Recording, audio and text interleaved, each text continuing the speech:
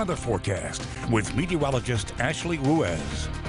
Good Monday morning to you. The time is 5:18, waking up to very warm, very muggy conditions. Temperatures in the 70s and 80s, dew points in the 70s. Today is going to be very uncomfortable when it comes to high humidity, which means our skeeter meter will be running on the higher side for the next several days, despite us having higher rain chances in the forecast. And we'll start this morning with some wet weather. Not all areas will see some wet weather, but we have some showers pushing in from the Gulf, mainly south of I-10 as we speak. Currently moving into the Baton Rouge metro, a few stronger thunderstorms just near Morgan City this morning. You see the flashes of lightning down in Morgan City closer to the coast. Rain chances today, rain coverage will be around 70%, so a good portion of the area will see some wet weather today and some accumulated precipitation. Not just that, we have a marginal risk for some strong to severe storms. The main threat will be some damaging wind gusts, but any thunderstorm that develops today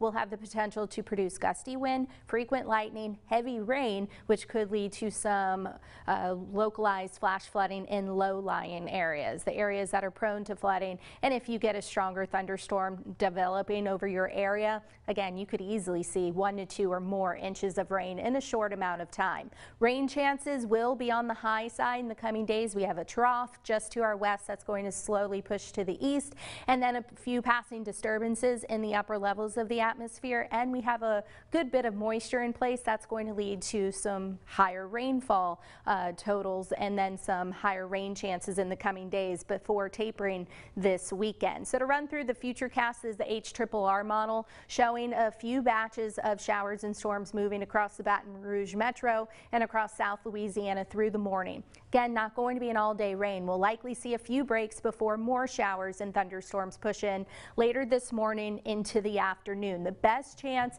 and best coverage for rain will mainly be later this morning through the afternoon hours before tapering later this evening. We should be mostly quiet overnight, although a few showers and thunderstorms will be possible. As we head into Tuesday, again, we'll likely see just a few passing showers and thunderstorms at times before rain coverage increases through the morning and then into the afternoon, with showers and storms again off and on for the next few days. And again, the best chance for rain currently does look to be on Wednesday, early Wednesday, and then rainfall totals for the next 5 days look to be anywhere between 2 and 3 inches of rainfall. But keep in mind, with any stronger thunderstorm, you could double those amounts. So your weather headlines: have the umbrellas ready for the next few days. This will lead to cooler temperatures but higher humidity. Also, the Saharan dust is expected to move into our region later this week, which could lead to some lower air quality issues, but very nice sunrises and sunsets. Again, today 87, and then overall the tropics are quiet. This one little area just off the coast near Cape Cod has a low chance for formation.